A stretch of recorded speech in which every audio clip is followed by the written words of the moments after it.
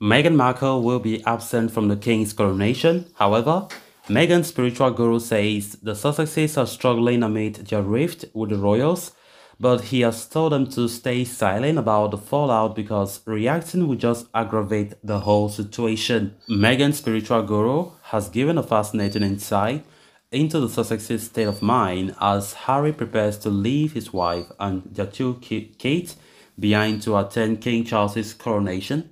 Deepak Chopra, 76, an Indian-American alternative medicine practitioner with 2.8 million devoted followers on Instagram, told Richard Eden the California-based couple are struggling amid rift with the royal family. At a red carpet event in central London, he said, "I enjoyed the podcast and interacted with them. It has been periodic. They are struggling right now," he added. "I hope they get through it lighthearted. I think there is too much drama around them. People should mind their own business, I think."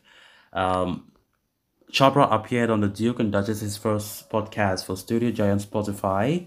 However, the best-selling author, who has written more than 90 books, has advised them to refrain from addressing their fallout with the royal family publicly to prevent a further backlash. "My advice is to ignore it because if you react, you just aggravate the whole situation," he said.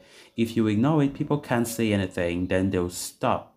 Chopra was one of Meghan's inner circle who marked her 40th birthday in 2021 by taking part in the 40 by 40 Compassion in Action initiative, which helped women return to work after the pandemic. To celebrate the 40th birthday of my friend Meghan, the Duchess of Sussex, I'm donating 40 minutes of mentorship to a woman re-entering the workforce, he said at the time.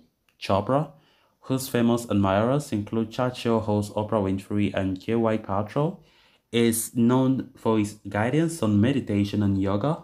"I spend 2 hours every morning doing yoga and meditation, and then again before I sleep," he said. "I don't take myself too seriously, nor does my wife or kids."